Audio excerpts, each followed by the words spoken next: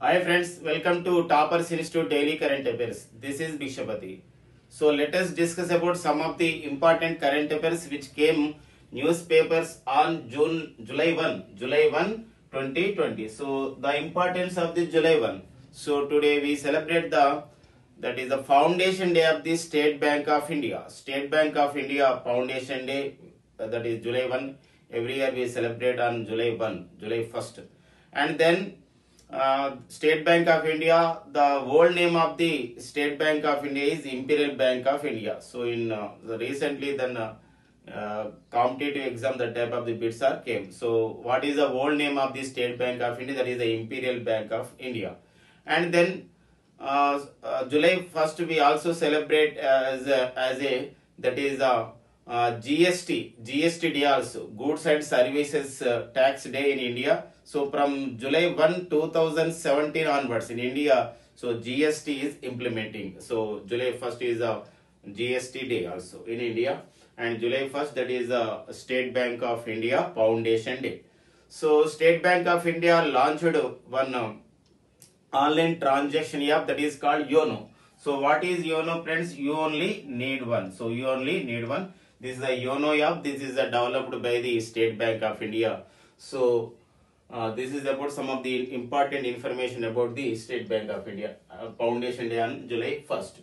And then yesterday we celebrate, that is June 30. June 30 we celebrate as that is a National Statistics Day.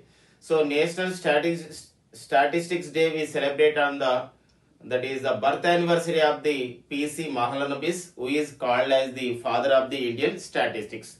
So very first time Government of India started one award on the memorial and the service of the P.C. Mahalanobis. The name of the award is here Professor P.C. Mahalanobis Award. This award is we called as the Lifetime Achievement Award in Statistics. So the person who played important role in the statistics, so that person is eligible to receive this award. The first award is presented to former or ex RBI governor. His name is C. Rangarajan. So C. Rangarajan, the first person, the first recipient of the Professor P.C. Mahalanobis Award for the year of the 2020, award won by that is C. Rangarajan, former governor of the Reserve Bank of India. Former governor of the Reserve Bank of India. C. Rangarajan also worked as the governor to the United Andhra Pradesh. So United Andhra Pradesh, he also worked as a governor to the United Andhra Pradesh. So he was a former RBI governor. So now tell me friends, who is the present RBI governor? The present RBI governor is, his name is Shaktikant Das. So Shaktikant Das is the present Reserve Bank of India governor. So this award is very important for competitive exams, because this is the first of its kind, the first recipient of award, and this award is started in 2020 only. Professor P.C. Mahalanobis Award for the year of 2020 won by the C. Rangarajan. Next, two persons are in the news. One is K.K. Venugopal and Tushar Mehta. So recently, Government of India extended their term, their tenure. So they are at present they are working as that post, but the Government of India extended their tenures, extended their term. So as the person K.K. Venugopal, Katankota Venugopal. So K.K. Venugopal, the present Attorney General of India. So his term is extended by the Government of India about 1 year. So 1 year, for 1 year. So K.K. Venugopal. That is the reason K.K. Venugopal is in the news. Who is the present Attorney General of India? Like that question we are expecting. So that is the K.K. Venugopal, 50th or 15. That is the Attorney General of the India, K.K. Venugopal, Katankota Venugopal. So then from 2017 onwards, he has been working as a Attorney General of the India. So he appointed in the place of the Mukul Rohatgi. And then Tushar Mehta. So Tushar Mehta, so his term also extended for 3 years. For 3 years, his term is extended by the Government of India. Tushar Mehta. So his designation is Solicitor General of India. So the present Solicitor General of India, Tushar Mehta, term is extended for 3 years. Actually, their terms are completed, their tenures are completed but Government of India extended their term as that K.K. Venugopal, Attorney General of India for 1 year, and Tushar Mehta and the Solicitor General of India for 3 years. So that two persons are in the news. We have to remember the names also. And then New Delhi, that means government of that particularly Delhi government. So Delhi government, Arvind Kejriwal, that CM of the Delhi, announced so the India's first plasma bank for COVID-19 treatment. So government of the Delhi started very soon. Will be starting very soon. That is in New Delhi. So India's first plasma bank. First plasma bank for this is for the COVID-19 treatment. So for the COVID-19 treatment. So everybody knows, my dear friends. So for the COVID-19 treatment, one of the options is here plasma therapy. The first hospital in India conducted plasma therapy. That is the Lucknow hospital. That is in Uttar Pradesh. The name of the hospital is here King George Medical University. King George Medical University is the first government hospital conducted the plasma therapy for the COVID-19 patients. So, but this is the plasma bank. What is plasma bank? You know, who are cured from the particularly COVID-19, that pandemic.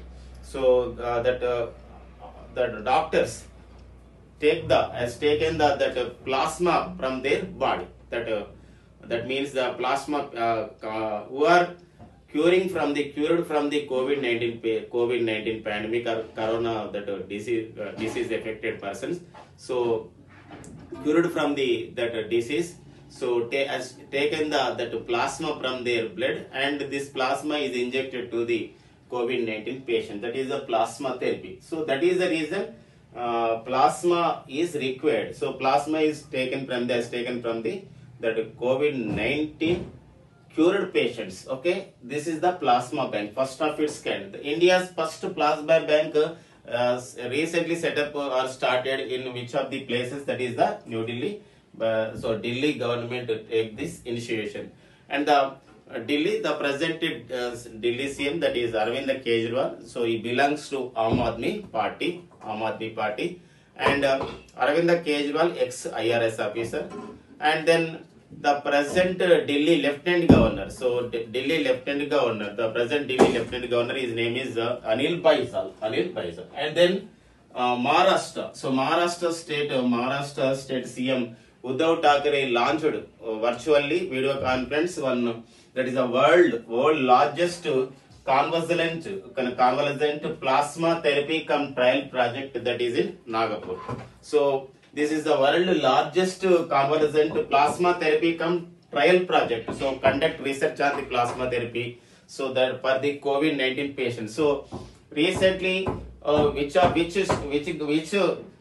city that is the world largest convalescent plasma therapy cum trial project started? That is the Nagpur.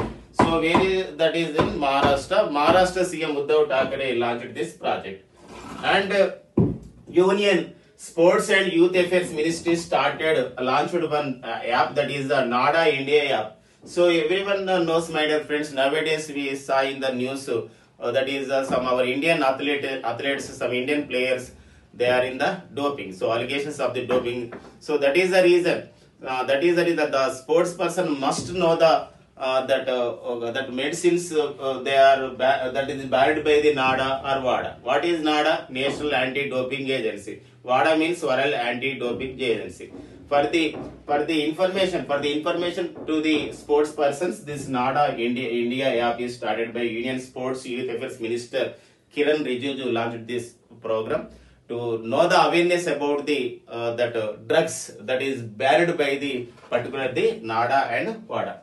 And WADA means World Anti-Doping Agency. NADA means National Anti-Doping Agency. So that type of the bit also very important. The ambassador of the NADA is already earlier class we discussed. Sunil Shetty is the Bollywood actor. Sunil Shetty is the NADA ambassador, awareness campaign ambassador. And then next initiation, that Andhra Pradesh government. So Andhra Pradesh government today, that means today means July 1st, 2020. So will be launched. So one will be inaugurated the new vehicles, that is the 1088 new ambulances will be started by the that Andhra Pradesh government very soon.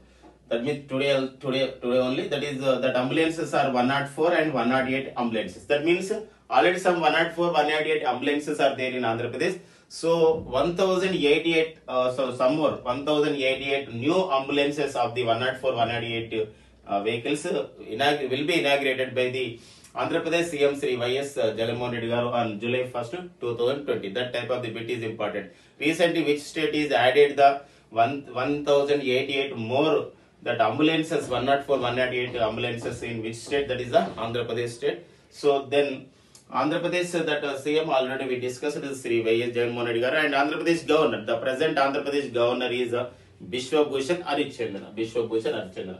And one science and technology update is there.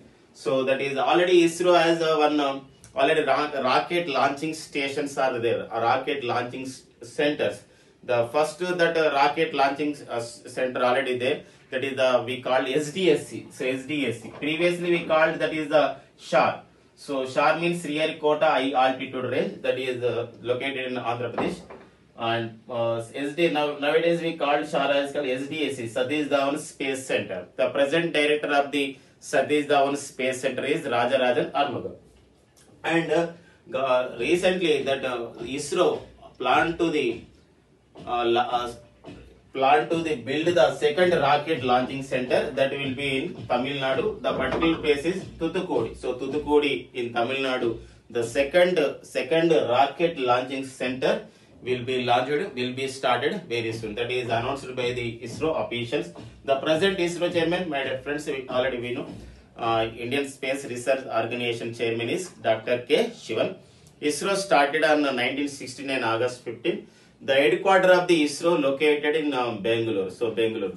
So the how we expect this type of the bids. So ISRO recently tried to plan, that means acquire the land also to build the second rocket launching center. So recently ISRO announced the second rocket launching center in which state? That is Tamil Nadu. The particular place is Thoothukudi. So and the first that rocket launching station that is located in Sriharikota of Nellore district, Potti Sriram Nellore district of Andhra Pradesh. The name of the center is SDSC. Satish Dhawan Space Center. The old name is SHAR. So what is SHAR, friends? Sriharikota High Altitude Range. Who is the present director of this SDSC Satish Dhawan Space Center? That is Rajarajan Armugam. So this is about some of the information. So some of the important points, important current affairs which came newspapers on July 1st, 2020. So thank you very much, friends. We will meet again tomorrow.